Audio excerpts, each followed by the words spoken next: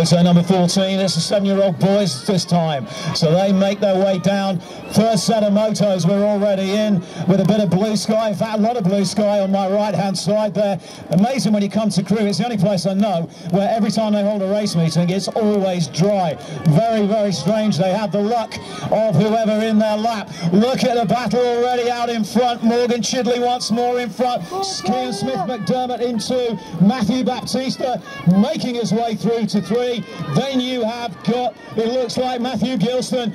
Red line is there in 4. Around berm 3. Down the home straight to the line they come again. But it looks like this man's race day. Chidley, but no, he got it over the line. Kean Smith-McDermott pulled it out of the bag.